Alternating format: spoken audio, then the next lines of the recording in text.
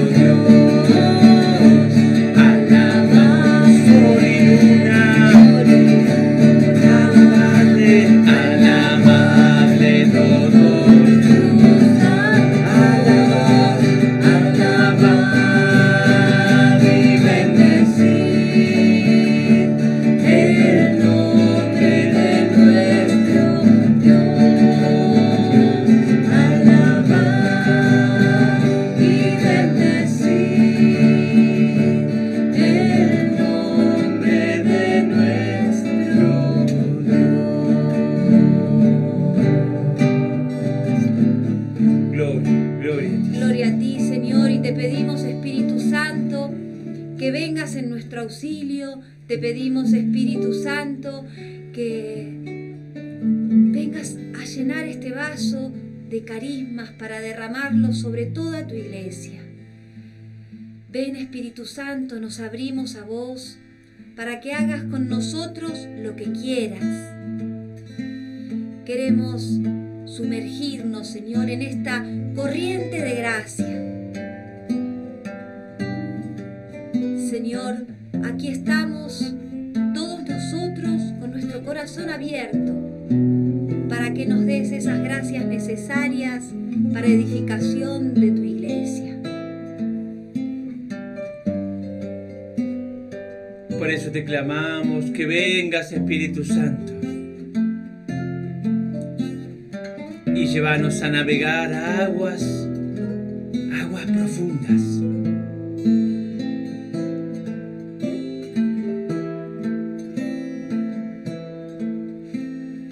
Yo navegaré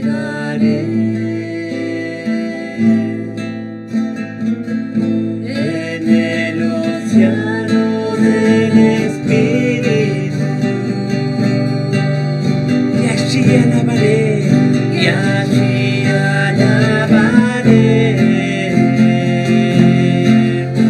al Dios de mi amor, al Dios de mi amor.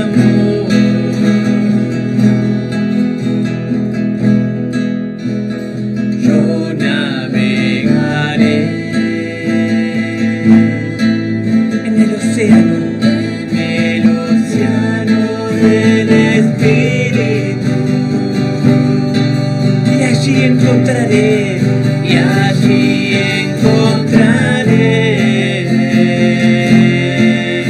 al Dios de mi amor, al Dios de mi amor. Levanta las manos y dile: Espíritu, Espíritu, Espíritu, desciende, desciende como fuego. Anda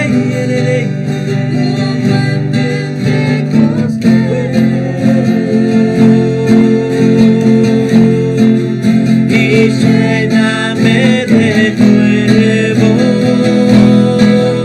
Canta al Espíritu.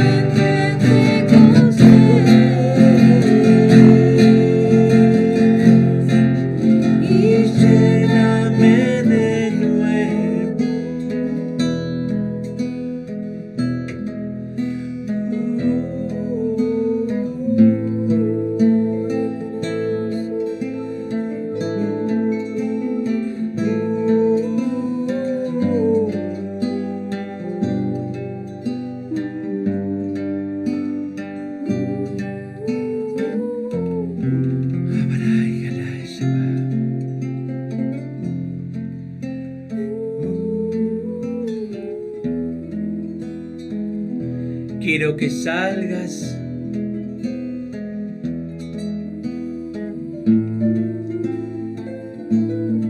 con todo el poder de mi espíritu.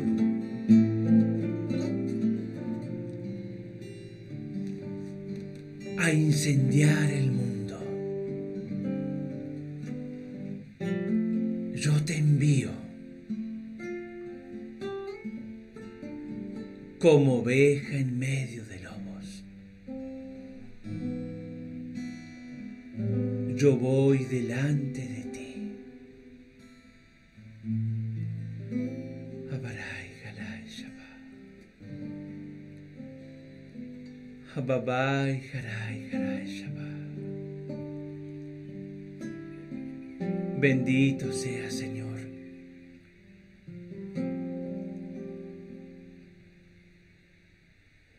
Ábrenos, Señor, el entendimiento para que con esta prédica, con esta enseñanza, se abra nuestro corazón a todos los dones, carismas, virtudes, frutos, pero especialmente a los carismas para poder servir en espíritu y en verdad a nuestros hermanos.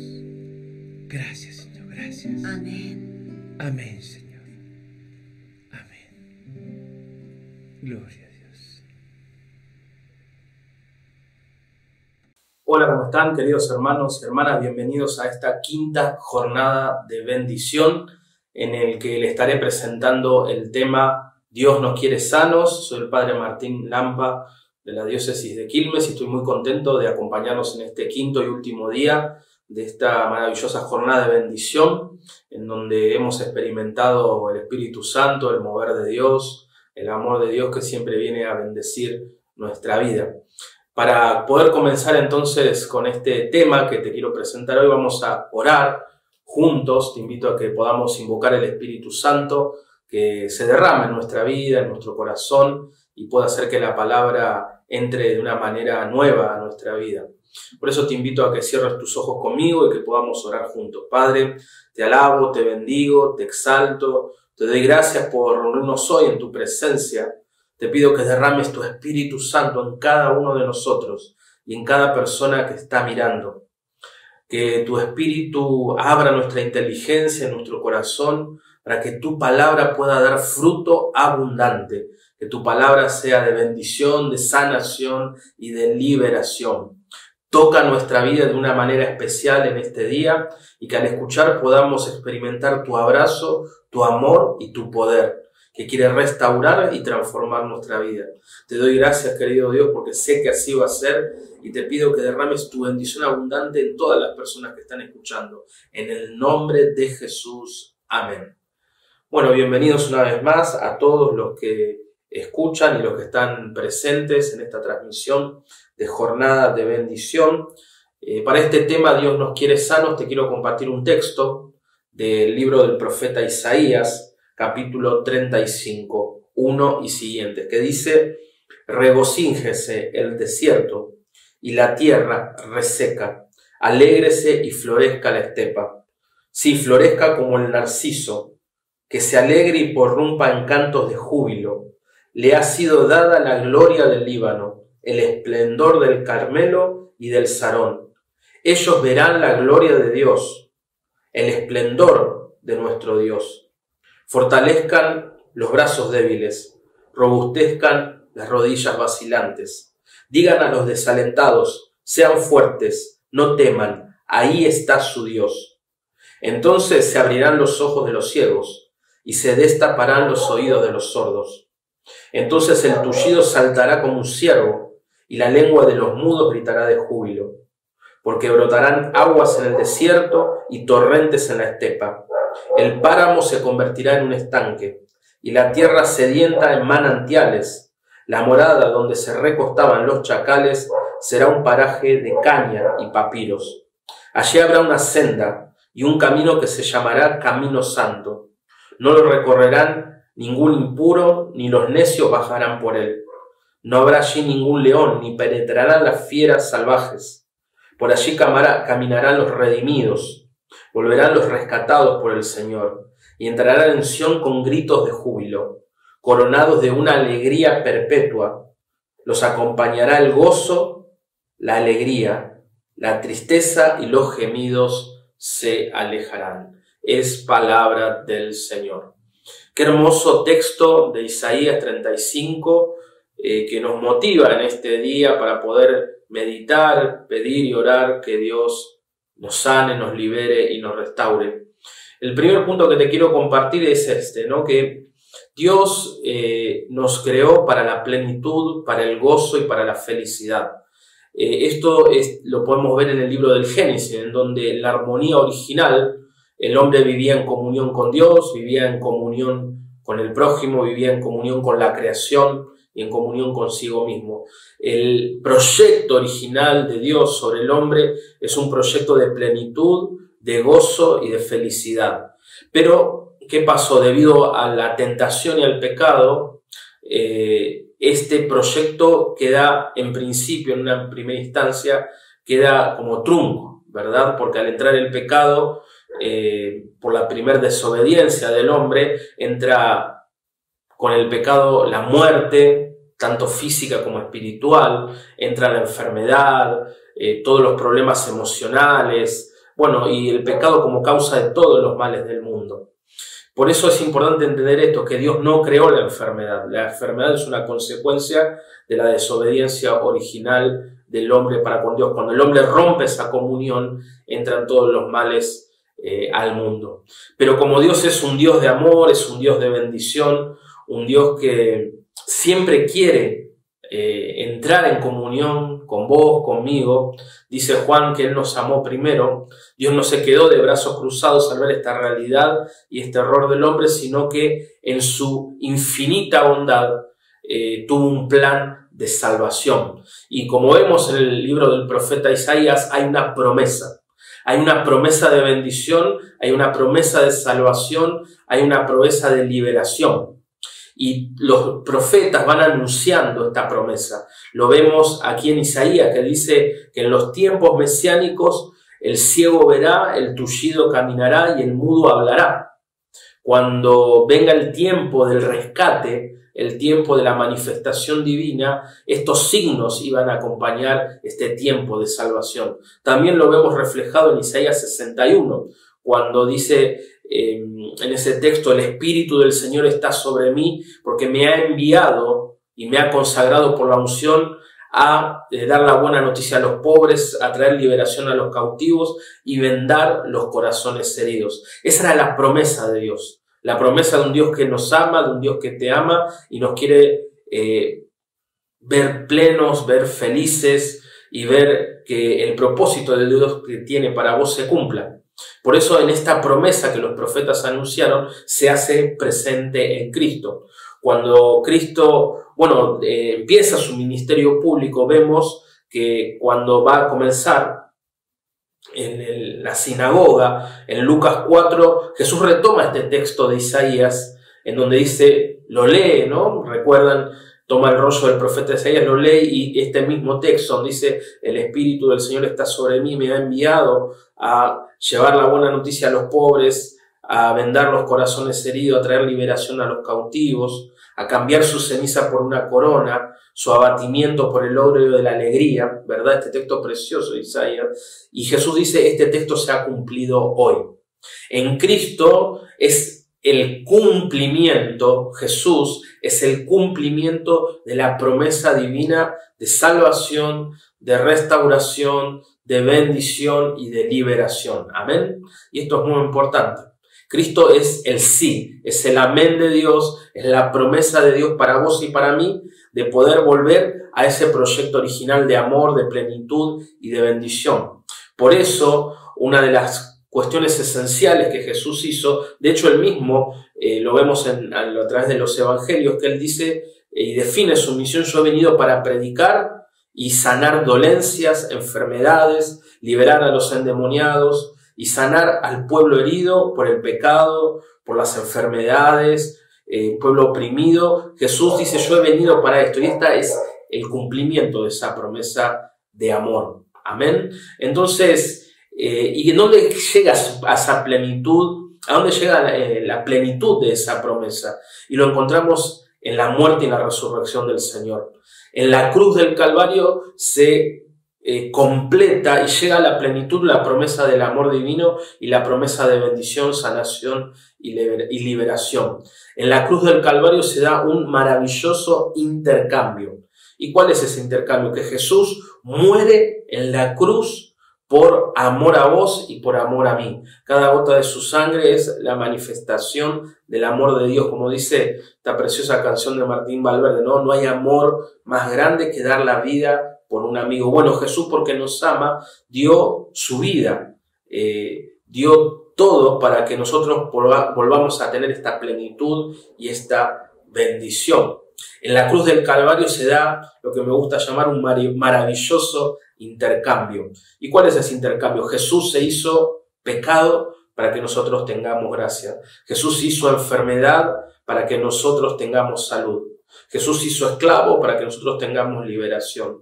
Jesús se hizo maldición para que nosotros tengamos bendición. Esto lo dice el libro del profeta Isaías en el capítulo 53, que Él cargó sobre sí nuestras dolencias y por sus llagas somos sanados. En la cruz del Calvario brota, ¿no?, de este corazón traspasado, sangre y agua, brota de la cruz del Calvario un torrente de gracia, un torrente de bendición, y encontramos en ese torrente que nosotros podemos beber de esas fuentes de salvación. Podemos beber la sanidad, la liberación y la restauración que Dios quiere traer a tu vida y a la mía. Ahora bien, ¿cómo podemos recibir estos beneficios que Jesús ya ganó por vos y por mí en la cruz del Calvario? Con su muerte vence al pecado, y en la resurrección Él derrota tres cosas que nos traían enfermedad, dolor y todos los males, ¿no? Cristo en la cruz, al morir y resucitar, vence definitivamente a la muerte, derrota el pecado definitivamente y derrota a Satanás definitivamente. Esas son las 3 victorias de la cruz del Calvario. Entonces, esta plenitud, esta salud y esta victoria que Jesús gana en la plenitud de la promesa, que es la cruz del Calvario y la resurrección, hoy la quiere compartir y la quiere derramar en tu vida a través de esta jornada y a través de todo esto que estamos haciendo tan lindo. Ahora bien, ¿cómo podemos apropiarnos, hacer nuestras esas bendiciones que podemos tomar a partir de la muerte y resurrección de Jesús? La clave es la fe, ¿verdad? Jesús, si leemos los evangelios, vemos que a todos los enfermos que Él sanaba le decía: tu fe te ha salvado. Y Jesús, otra cosa que siempre le decía, que se haga como has creído, ¿verdad? Lo que desata el poder de Dios es la fe. Debemos entregarnos con fe, pedir con fe, confiar en Dios, que Él tiene los recursos. Lo único que necesita es nuestra fe, la fe que hoy tengamos, ¿verdad? Y esto es importante. ¿Cuál es la medida de la fe? La que vos tengas hoy. Con esa fe alcanza para poder recibir un milagro de parte de Dios. Esta fe nos hace descansar, ¿verdad?, en esta promesa. Porque Dios sana, porque Dios lo prometió. La sanación, la liberación y todas las bendiciones que Dios tiene para tu vida no es una cosa que nosotros lo pedimos por un propio gusto humano o por una ocurrencia nuestra, sino que cada vez que oramos y pedimos, lo hacemos parados en las promesas de Dios. Y en la Biblia encontramos, te diría, miles de promesas de sanación. Desde el Antiguo Testamento al Nuevo Testamento, Jesús nos prometió en su palabra que iba a derramar sobre nosotros salud, bendición, abundancia y todos los bienes que Él quiere darnos, porque nos ama, verdaderamente, nos ama profundamente. Entonces quiere derramar eso. Nosotros pedimos sostenidos en las promesas divinas, y en esas promesas hallamos la fortaleza, la perseverancia, y a medida que alimentamos, ¿no?, nuestra fe en las promesas de Dios, sabemos que estamos pidiendo conforme a su voluntad, conforme a su palabra. No hay nada más poderoso que poder orar sobre las promesas divinas. Así lo hicieron, vemos cómo Jesús desarrollaba su ministerio y Él lo hacía con tantos enfermos, ¿no?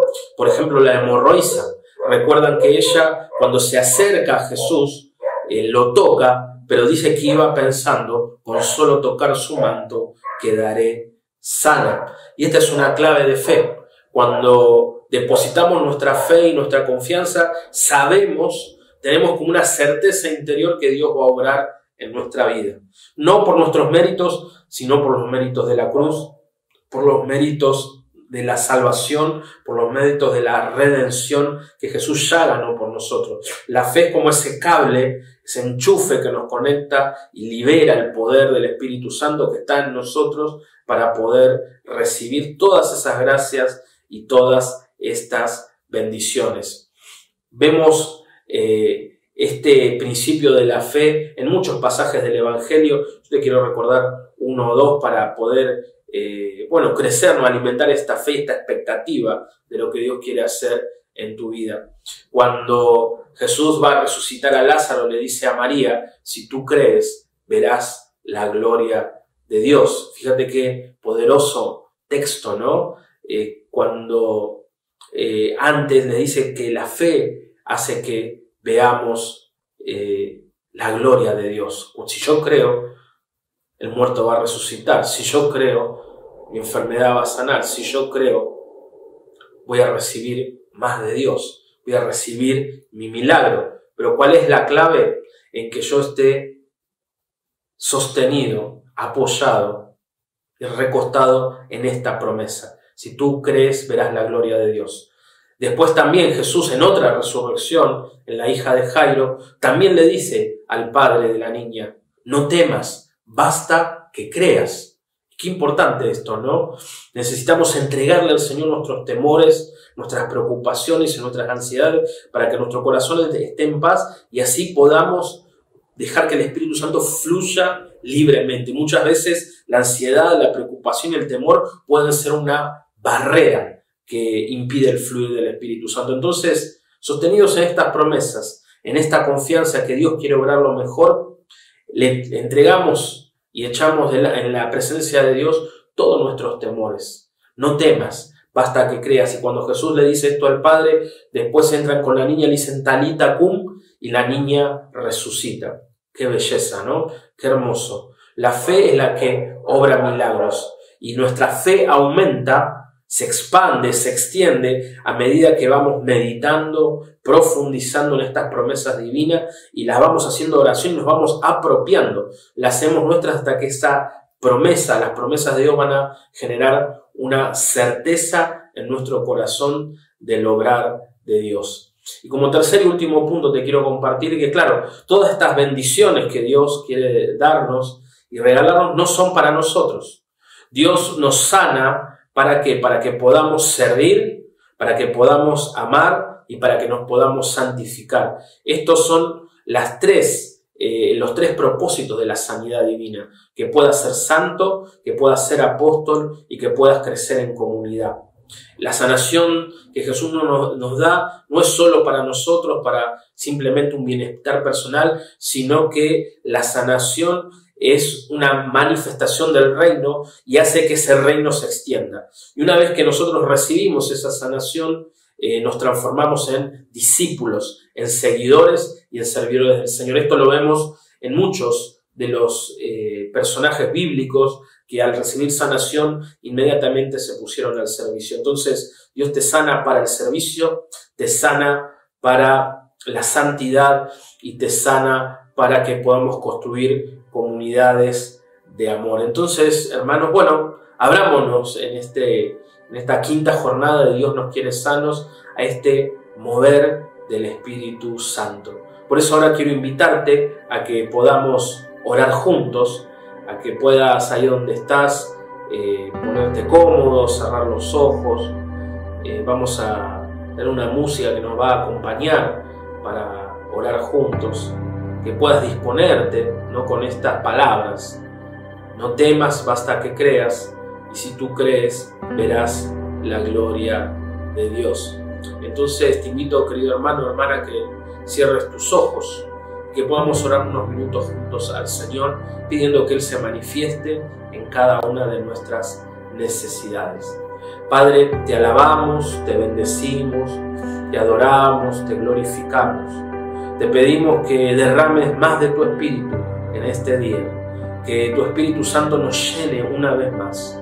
Por eso te invito a que digamos juntos: ven Espíritu Santo, llénanos Espíritu Santo, úngenos Espíritu Santo en este día, manifiéstate en cada vida, manifiéstate en cada familia, manifiéstate en cada corazón que esté escuchando esta charla. Ahora mismo, muévete Espíritu Santo con poder, llenando cada corazón, llenando cada familia, llenando cada vida de tu gracia, de tu amor y de tu presencia. Por eso, en virtud de tus promesas, querido Padre Dios, quiero pedirte que ahora toques a cada hermano y a cada hermana, que rompa sus cadenas ahora mismo. Rompe las cadenas de odio, las cadenas de amargura, las cadenas de resentimiento. Quebranta ahora las cadenas de depresión y angustia, de soledad y de aislamiento. Ahora, Espíritu Santo, muévete en cada corazón, rompiendo toda obra del enemigo, toda maldición, toda obra del mal. Todo trabajo, pacto, hechizo sea roto en el poder de la sangre de Cristo. Gracias, Señor, porque sé que lo estás haciendo. Cada persona sea libre ahora mismo al escuchar esta oración. En el nombre de Jesús te pido que con la espada del Espíritu Santo deshagas toda obra del enemigo en la vida de nuestros hermanos y hermanas. Deshace toda tiniebla, toda preocupación, toda obra del mal, trayendo angustia, soledad y depresión, que ahora sean rotas en el nombre de Jesús. Rompe ahora esas cadenas, deshace las maldiciones, deshace las obras de maldad en la vida. Decretamos y declaramos un tiempo de libertad y de bendición en cada vida y en cada persona. Gracias, Dios mío, porque sé que lo estás haciendo. Bendito y alabado sea Jesús. Te pido también, Dios mío, que puedas ahora mismo tocar el corazón. Vos dijiste que venías a vendar los corazones heridos. Por eso que tu amor fluya ahora en cada corazón que esté escuchando. Sana nuestro corazón herido, Señor. Nuestro corazón duro, nuestro corazón reseco. Tal vez nuestro corazón, Señor, es como una tierra sedienta, árida, sin amor. Por eso, que ahora brote tu agua viva en cada corazón, trayendo vida, trayendo sanidad, trayendo restauración. Padre bueno y misericordioso, sana nuestro corazón de toda angustia, de todo dolor, de toda falta de amor. Llena ahora mismo con tu amor toda carencia. Toda falta de amor sea llenada ahora mismo por tu Espíritu Santo. Sana todo abandono, todo rechazo. Sana todas las heridas que han dejado nuestros padres en nuestro corazón, la ausencia de padre y madre. Todas esas carencias, esos baches, que ahora mismo sean llenados por tu amor. Gracias, Señor. Sana nuestras emociones, venda nuestro corazón, arranca el abatimiento de nuestro corazón, el luto, las pérdidas, y danos un corazón lleno de gozo, un corazón lleno de alegría, un corazón lleno de plenitud, por el fuego de tu Espíritu Santo que ahora se derrame en cada vida. Gracias, Jesús, porque sé que tu mano se está moviendo poderosamente. Y por último, Señor, te pido que toques los cuerpos. Sana toda enfermedad física ahora mismo. Te pido que toques todo tumor de cáncer, que sanes el cáncer en los cuerpos. Te pido que sanes toda dolencia física en virtud de tu promesa y de tu palabra y de tu poder, Señor. Haz tu obra en cada hermano y hermana que está enfermo. Sana los pulmones. Sana, Dios mío, todo el sistema respiratorio. Sana, Señor, todo el sistema digestivo. Sana de úlceras, acidez. Toca los cuerpos, Señor. Extiende tu mano y que se realicen curaciones, milagros y prodigios en el nombre de tu santo servidor Jesús. Gracias, Dios mío. Bendito y alabado sea tu nombre, porque sé que estás haciendo tu obra. Te pido que sanes los huesos, endereza columnas. Toca, Señor, artrosis, artritis. Trae salud a los huesos resecos y trae vida a todos los huesos resecos. Y por último, toca nuestra mente, Señor. Sánanos de toda migraña, dolor de cabeza. Toda enfermedad mental la ponemos en tus manos, Señor, sabiendo que tú tienes poder. Gracias, Señor, por hacer tu obra en esta quinta jornada. Te alabo y te bendigo.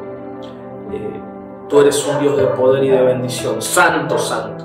Santo por toda la obra que vas a hacer. Y te invito, hermano, que para terminar podamos alabar juntos al Señor.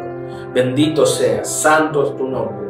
Toda la gloria es para ti, Jesús. Bendito y alabado seas. Te alabamos, te bendecimos, te adoramos, te glorificamos. Rey de reyes y Señor de señores, en acción de gracia por tu obra en nuestra vida. Gracias, Señor. Bendito y alabado seas. Gracias, Señor. Amén, amén y amén. Bueno, muchas gracias, queridos hermanos y hermanas, por estar ahí. Espero que este quinto encuentro haya sido de mucha bendición. Los invitamos a que puedan dejarnos sus testimonios en los comentarios, en las redes sociales, tanto en la página de Facebook, de YouTube, en todas las redes, contándonos cómo han vivido y qué han experimentado en estas 5 jornadas de bendición. Bueno, espero que Dios los bendiga, que puedan dejar su testimonio y bueno, nos estaremos reencontrando seguramente en otra oportunidad. Te dejo también mis redes sociales para que puedas seguirme y puedas contarme los testimonios de esta oración en Facebook, @MartinLampaOK, y en Instagram también, @MartinLampaOK, y en YouTube también, Martín Lampa OK. Siempre es lo mismo, ¿no? Tanto para YouTube, Instagram y Facebook, Martín Lampa OK. Gracias, hermanos, gracias a la invitación de los hermanos de la Arquidiócesis de Buenos Aires. Que Dios los bendiga y para terminar le doy mi bendición. Que el Señor esté con ustedes y que Dios los bendiga en el nombre del Padre, del Hijo y del Espíritu Santo. Amén. Un gran abrazo y hasta luego. Chau, chau. Porque sabemos que cuando cerramos los ojos nos encontramos con vos, amado de nuestra alma, y conviertes todo nuestro interior en esos ríos de alabanza y de adoración a un Dios tan bueno y tan grande como vos.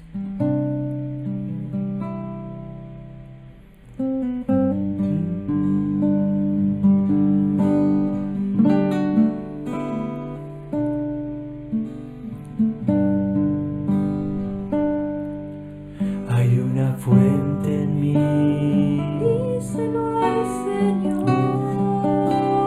que está brotando,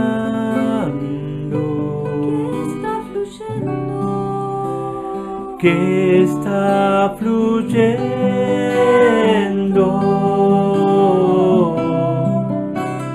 dentro de mí.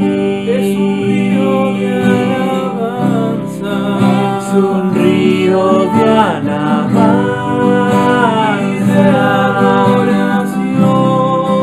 y de adoración. Dirigidos hacia ti, Señor Jesús, recíbelo.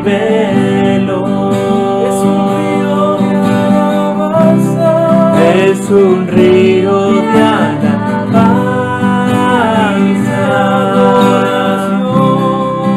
y de adoración.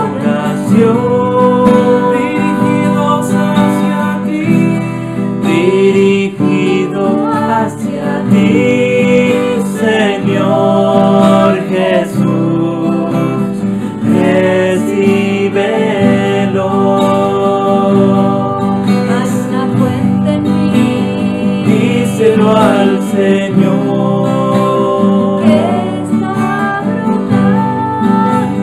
que está brotando, que está fluyendo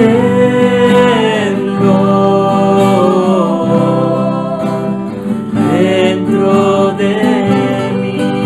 Es un río de alabanza, es un río de alabanza.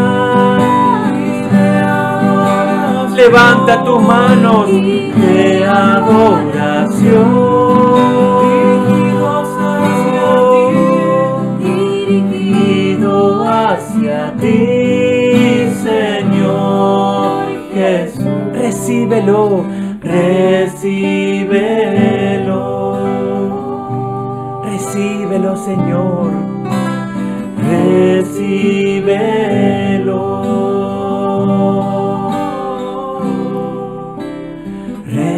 Recíbelo. Anderere.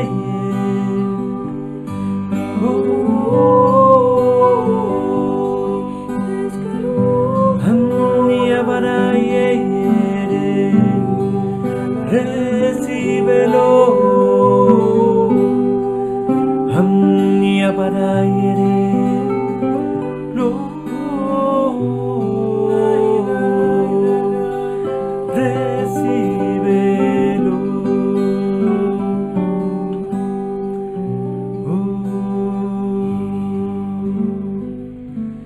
Y brota ese río de agua viva de esta fuente de oración, para gloria del Padre, del Hijo y del Espíritu Santo. Por eso levanta tus manos y diré que es un río de alabanza, que hoy entre en tu vida y que la cambie para siempre. Que encuentres en tu vida anhelos de encontrarte con el amado, con el dueño del castillo interior.